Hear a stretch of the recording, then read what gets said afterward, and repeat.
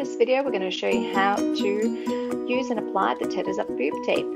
So you'll receive your Tetas Up box. In it you will get the tear-shaped nipple covers that provide a lift on its own and it's amazing at the bikini, and of course the Tetas Up boob tape. The next step is to measure and cut based on the dress or the top that you're going to wear. Peel off a quarter of the tape and place in position, pulling gently for a lift. For the Bandeau style dress, you can place the boob tape across the chest. If you want more of a cleavage, just press it down a little bit more tighter to give it that cleavage and lift.